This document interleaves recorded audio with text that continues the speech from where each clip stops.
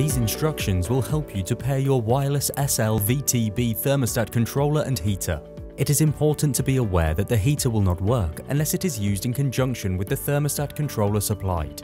Firstly, please ensure that the heater is correctly installed and connected to the mains power supply, usually via a fused spur with an on-off switch located on the wall near the product. At this time, do not turn the mains power to the heater on. Please wait until instructed to do so a little later on.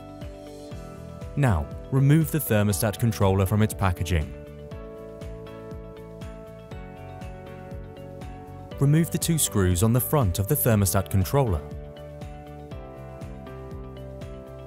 At one end of the battery holder, you will see a clear plastic tag which you should pull out slowly. Please note that if you are setting more advanced features of the thermostat controller, you should do this before replacing and securing the backplate. Details of these can be found in the installation and user guide supplied with the controller. The screen will now show the current room temperature. Please replace the back and secure. Without turning the mains power on, set the fan switch to on the front of the heater. Now it's time to turn the mains power on at the wall, and within 20 seconds, press and hold the large on-off button on the thermostat controller. Whilst pressing the on-off button, you will see Pair and then Test appear on the screen. Once you see Test appear, release the button and the fan in the heater will run. To finish the pairing process, press the on-off button once. Do not hold it down. The screen on the controller will display the current room temperature. If the fan doesn't run once you see Test in the thermostat controller screen, then the thermostat controller and the heater have not paired successfully. If this is the case, then repeat the process. On the front of the heater, there are controls to vary the fan speed, which should be set to the desired setting.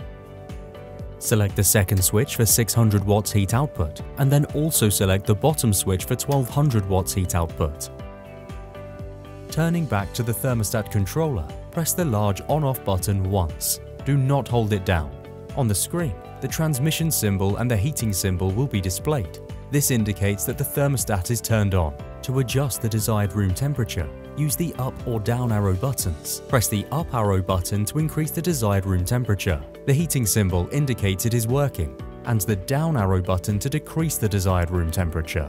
If the heat symbol on the thermostat controller is flashing, it indicates that the desired room temperature has been reached. If the heat symbol on the controller is solid, it indicates that the desired room temperature has not been reached yet. As soon as the desired room temperature is reached, the heater will turn off automatically, and if the room temperature drops below the desired room temperature, the heater will turn on automatically.